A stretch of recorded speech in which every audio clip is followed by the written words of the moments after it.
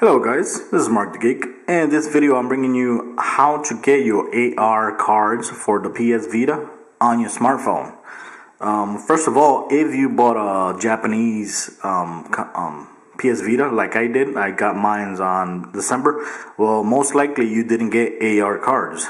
So you could go to a website, like you can see here, I got the AR card number 1, number 2, number 3, number 4, number 5, and number 6. That's all the AR cards that come with the PS Vita if you bought it in the United States or in Europe or any other place that included them. But I bought it and I didn't have them. The way to get them, you could go here. Let me show you guys. You could go to the official website which says US Place. Let me put it in landscape mode. USPlayStation.com PS Vita apps, and says at the end it says AR Play, and you could go ahead. They'll show you all the functions and how the AR works. And here, if you look closely, maybe you've been here and didn't see this. If you look closely, you can says download additional AR card in PDF format. So here you got the card 1, 2, 3, 4, 5, 6. If you hit number 6, you will get a download so to save as. Once you download to save as, it will completely download. You can open it up with any PDF reader app, and right here you go ahead and have it on your phone. Voila! And this is the most difficult way. There's another easy way. You could go to our buddies at IGN.com.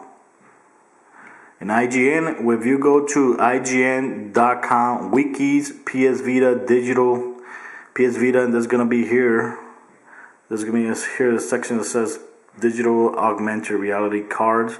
So right here, the cards are already available as an image. You can go ahead, press on any one of them. Once you press on one of them, it should appear right here. There it is.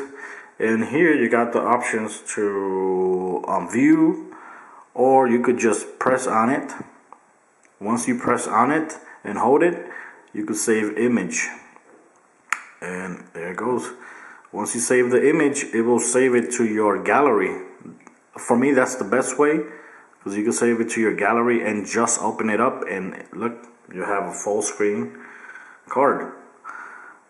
Same way you could do with every card, and it works perfectly. And you can have it in one folder, just like I do. You know, I got all my cards in one folder. So I'm going to show you how it works with the new Resistance AR Monument Viewer. It's from the game coming up. When you go at it, it even has a manual showing you how it works. Okay, but let's go right here and let me get the camera. So right away, there it goes. Okay, there it goes. Like you can see. Like you can see there, all it is the characters from the AR game, from the Resistance game, and the guy has an axe. It looks very nice. I don't know if it can, and like you can see, like, well, boom, boom, boom. So it does work. And of course, and it works with every game too. I tested the other games that are available for free, like diving, fireworks, and the only problem you would encounter is with those games that require more than one AR card. It would suck because you only have one phone. So, like you can see there, it works. I'm using my phone and it works perfectly. So that's it, guys.